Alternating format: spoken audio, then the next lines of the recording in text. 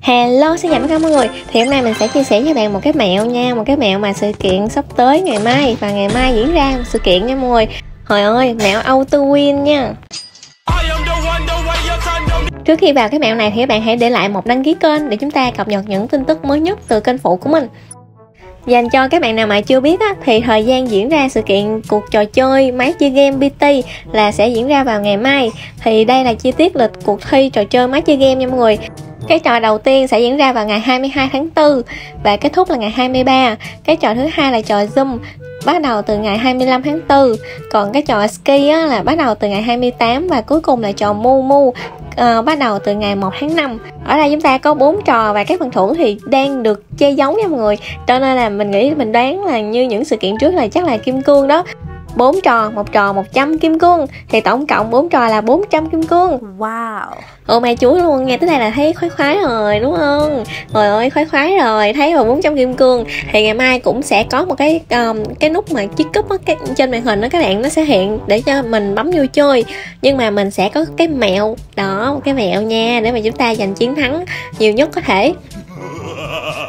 Ở đây có những cái lưu ý nào, tùy thuộc vào trò chơi á, thì thời gian diễn ra sự kiện sẽ khác nhau. Tức là khi mà các bạn bấm vào chiếc cúp á, tùy thuộc vào trò chơi nữa nha mọi người. Ví dụ như là chiếc cúp 50 người thì sẽ ghép ngẫu nhiên 50 người tại vào thời điểm đó mọi người, chứ không có ghép người chơi trước người chơi sau đâu nha. Trước khi vào thì mình sẽ công bố kết quả tặng quà trước, bao gồm 2 bạn đã có like đăng ký kênh phụ của mình rồi. Ok, bây giờ sẽ tiến hành tặng quà nha. Lần trước mình tặng mình giấu tên đố biết ai, cái Tường nó trả lời là anh cảm ơn em nhiều nha. Bây giờ là thử giấu tên cái nữa nha mọi người, đố biết ai cái nữa. Đó, đố biết ai đó, trời ơi. Ok la.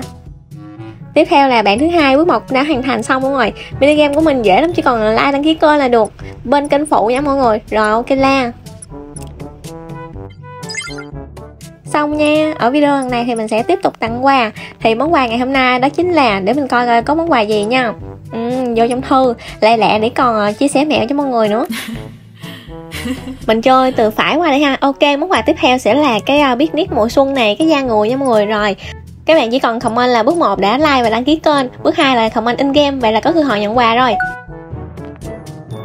Ok la, bây giờ mình sẽ vô khu trung tâm để chia sẻ cái mẹo cho mọi người nè. Trước tiên thì mình đừng quên nhận quà nha. Đây là phần quà ngày hôm nay nè. Một cái gì ta, vali luôn. Trời, chuẩn bị đi du lịch luôn. Chuẩn bị mình đi du lịch sang cái nước khác nha. Rồi ok, bây giờ mình sẽ, ban đầu thì mình sẽ vô cái khu này trước. Một hồi mở ra cái ú à này nha. Ú à, trời ơi các bạn thấy gì chưa? Đây, như thường lệ là cái khu này rất là đông. Mới mở thì phải đông đúng không? Đó, rất là đông luôn nha. Vì sao win nổi đúng không? Bấm vô chiếc cúp, trời ơi đông nghẹt mịt mù dưới này rồi. Cái ngày đầu tiên chúng ta sẽ chơi trò Fly nha mọi người. Đó, cái trò Fly này thì cũng dạng gọi là giống như cái trò Happy Bird á, ngày xưa á. Đó, nhưng mà mình thấy là cái trò đó là khó nhất trong tất cả các trò luôn nha, khó ăn á. Thì ở đây mọi người chơi rất là nhiều. Sao ăn nổi, trời ơi, thánh chơi game vô là sao ăn nổi đúng không? Thì có cái mẹo hết đó mọi người. Trước tiên thì mình thấy rất là đông. Đặc biệt là bạn nào ghép chung với bạn Ninh này là hiểu luôn ha. Vô chơi rất là nhiều luôn. Và bảng xếp hạng của chúng ta đây, trò live là bạn Ninh là 1, 2, 3 điểm đúng không nào. Rồi cái khu vực đó là rất là đông đúng không? Bây giờ mình sẽ đi ra ngoài và đi máy bay nha mọi người. Đi máy bay rồi ra cái khu khác. Cái mẹo của chúng ta là chúng ta không có chơi khu vực phố Việt, chúng ta chơi những cái phố khác nha mọi người. Ok la, mình sẽ chơi phố Á nha. Đó, vô phố Á liền. Sau khi vô phố Á rồi thì mình sẽ vô khu trung tâm. Thì khi mà ngày mai các bạn có chiếc cúp rồi các bạn bấm vô, các bạn canh nha. Các bạn canh kiểu như là chỗ nào vắng người á, mình không còn là để cuối giờ đâu. Để cuối giờ thì cũng được đó, nhưng mà bạn nào mà thích bấm sớm thì cũng được thôi. Nhưng mà các bạn canh những cái khu vực nào mà ít người. Đây, trời ơi, các bạn thấy sự khác bọt chưa? Sự khác bọt giữa khu Việt Nam đông đúc. Các bạn coi này, trời ơi, dán tanh như chùm bà đanh luôn. Trời ơi, thiệt chứ. Thấy chưa? Rất là vắng luôn ha. Cái này là chắc mình chơi một mình một máy quá. Lên đây cho mọi người xem là hiện tại là khu vực này vẫn vắng hoe, không có một ai luôn nha. Ô là trời, như vậy là chúng ta biết rồi, chiến thắng dễ dàng. Trong đây là chưa có ai chơi kỷ lục gì luôn nè. Cái trò lai lai chưa có ai luôn, ski cũng chưa có ai luôn, bảng xếp hạng vẫn chưa có một người nào. Xịn sò. Trời ơi, chiến này là dễ thắng lắm nha. Dễ thắng lắm nha. Tại lần trước là tôi quên, tôi không chơi luôn mà.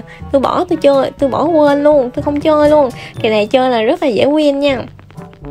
Đó, xung quanh có ai đâu. Trời ơi, khác biệt hoàn toàn với cái khu Việt Nam lúc nãy luôn.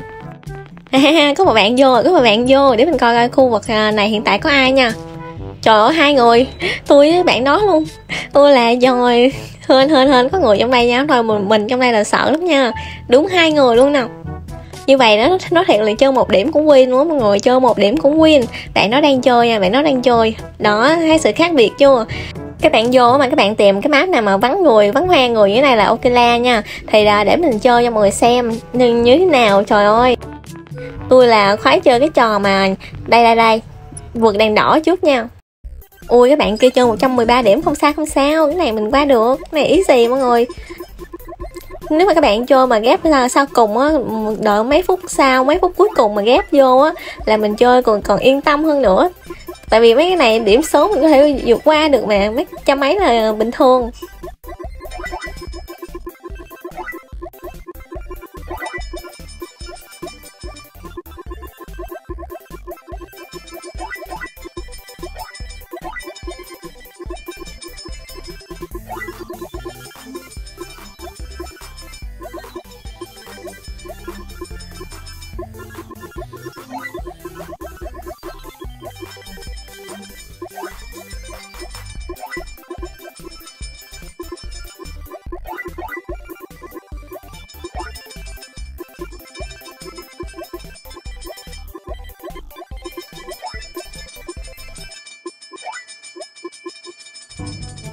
Vậy thôi, sương vậy thôi, 263 điểm là lên top liền mọi người. Đó, easy, trời ơi, easy game.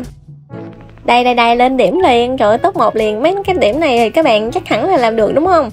Đơn giản thôi, ví dụ mà có người trong đây á, tại vì ngày mai là mở ra event mà chắc hẳn là mọi người vô trong đây rất là nhiều, và cái server cũng rất là đầy nữa.